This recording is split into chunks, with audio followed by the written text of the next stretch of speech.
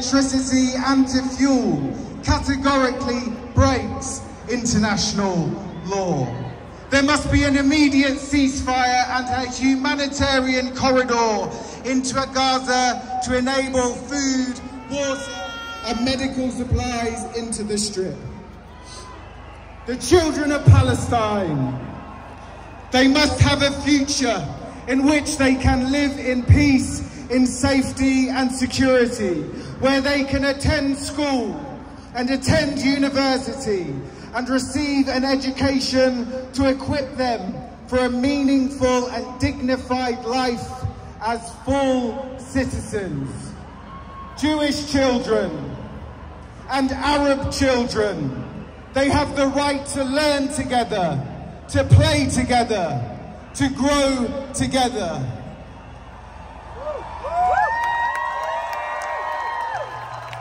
Each and every one of them has the right to know the love of a parent. This catastrophic violence must end. The siege of Gaza and the occupation of the West Bank must end. The UK government bears a particular responsibility to ensure that the current violence is halted. The government and the opposition are not living up to that responsibility. Only the pressure from a mass movement of peace can force the change the world so desperately needs to see. Only a mass movement for peace can force them to take effective steps to end the violence. The NEU stands in solidarity with all teachers, educators and children. The threat of the rise in anti-Semitism and Islamophobia in Britain causes us great alarm. We condemn the attacks on Jewish schools in the UK. We condemn the attacks on synagogues and on mosques. We must build a movement for peace and justice in Britain, in Israel and Palestine, in which there is freedom, peace and justice.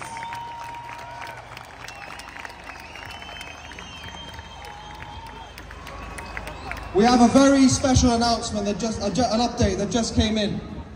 People are still coming in to Marble Arch, and the current count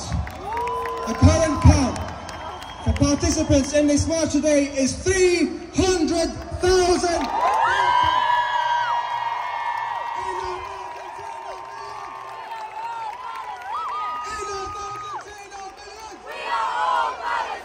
Please welcome to the stage the next speaker, Ricardo Latorre, National Officer of the Fire Brigades Union. Wow, I can't even begin to see the back of this demo, and you're still coming in on your thousands. What a show of solidarity! What a message of solidarity! And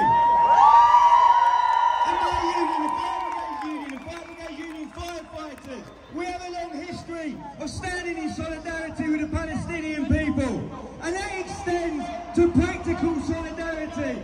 That extends to sending practical aid and equipment and training to firefighters in Palestine.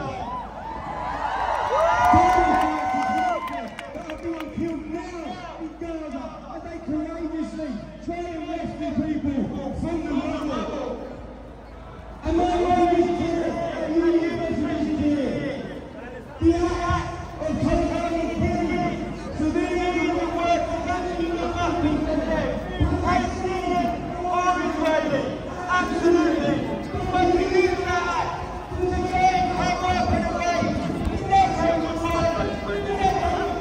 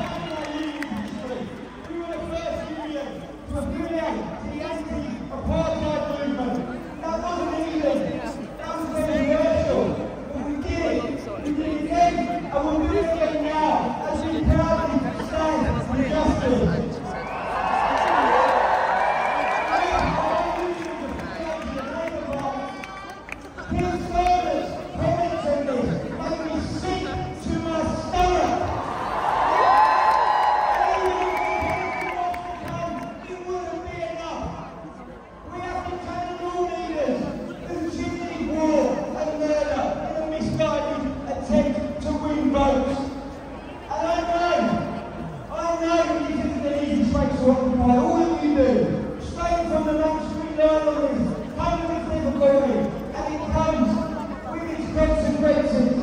But today, and you're still giving me 100,000, this is a courageous act of solidarity that the Palestinian people so desperately need.